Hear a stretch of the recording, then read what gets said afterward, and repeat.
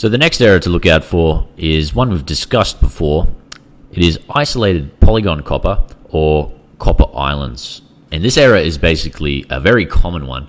And what happens is small regions of copper that are part of your polygon pore, they're actually isolated from the rest of the polygon due to the way you have routed tracks in your solution.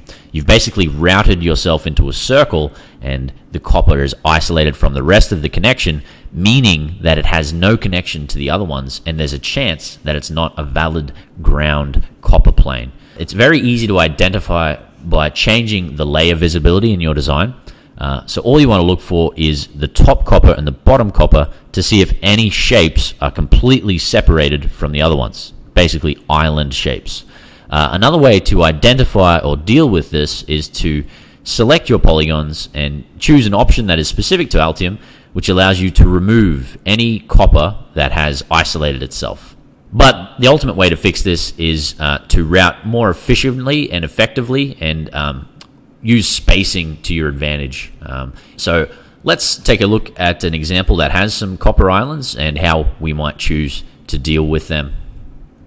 So here's a completed board from CC 2511, assignment 1 in JCU. And if you look closely, we're going to see there are 3 copper islands in this board. So let's zoom right in. And here's the first copper island at the top plane. One way to highlight this is to turn off the visibility for all layers other than our top layer. To change layer visibility, select this small red rectangle at the bottom of your layer selection menu down here. So I'm going to double click this. The first thing I want to do is turn all the layers off. So if you look down the bottom, we have a couple of text that we can select. There's all layers on, all layers off, use layers on, and so on and so forth. I just want to turn all the layers off for now. And all I want to do now is make sure that the top layer is the only visible layer. So I find the top layer, which is at the top left selection menu here. Select, click, and then apply and OK. So now if I was to zoom out, the only thing I can see in my board is the top polygon and tracks, which allows me to easily identify any islands. So let's have a look.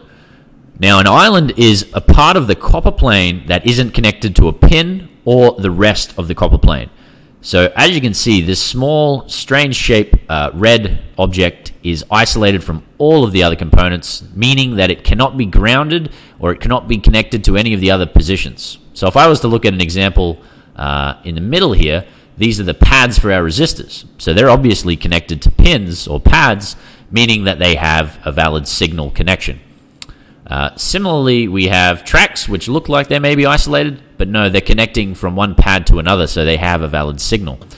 Conversely, this object here is not connected to anything, meaning that it cannot be grounded. And if you needed that small connection to be connected to a ground for a component, it's going to cause major errors in your board.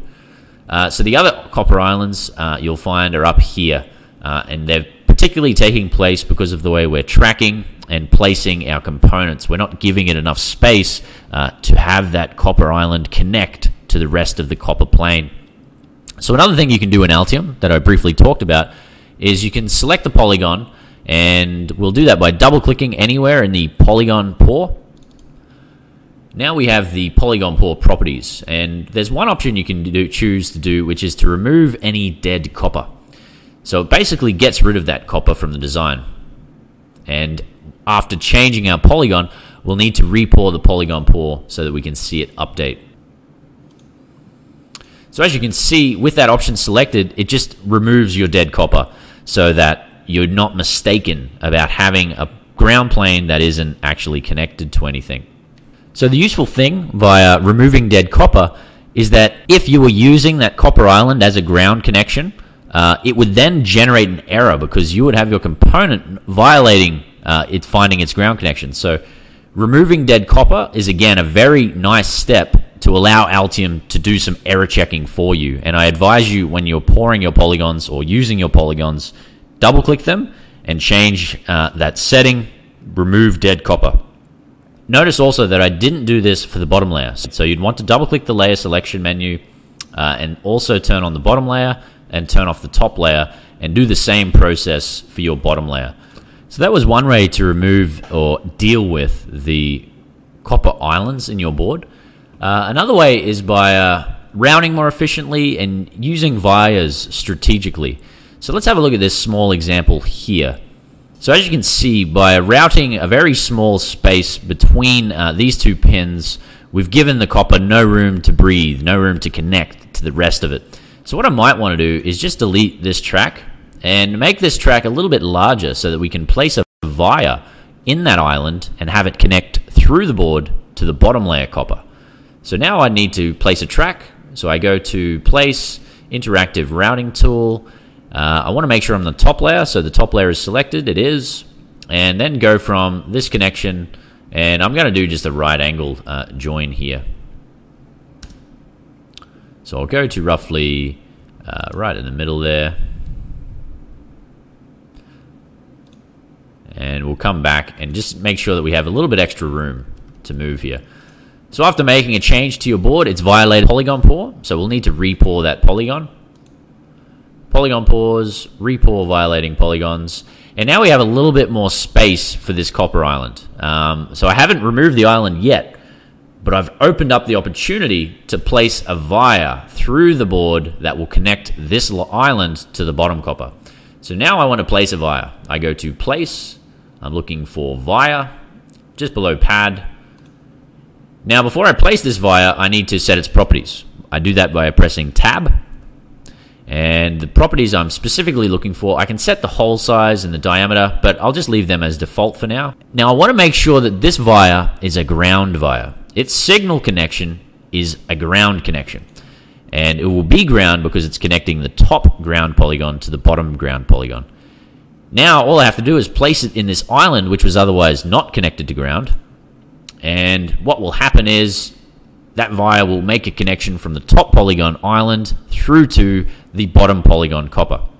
To make sure that we're placing it in the correct position, you'll want to view the bottom layer. So I can change the view just by pressing bottom layer in the bottom screen. And as you can see, that part of the bottom layer copper is open for me to connect to. So what I want to do now is re-pour these polygons so that it takes the changes that I've made. So go to Tools, Polygon Pours, and re-pour all.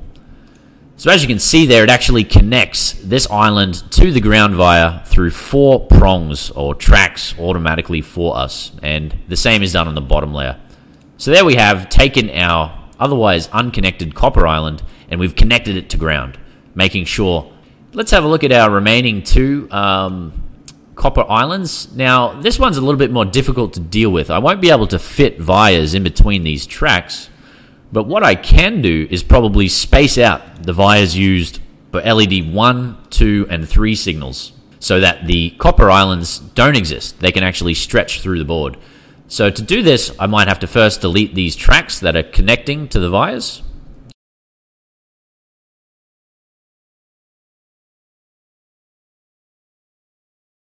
I can re-pour the polygon now to remove all of this green error display, but before I do that, let's actually finish off this track. Interactive Routing Tool.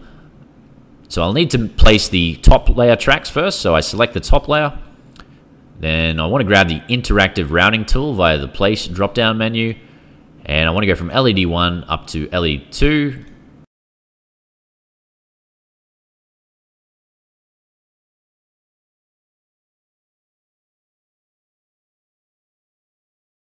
And as you can see, those islands now are connected to the rest of the copper. The ground connection is valid.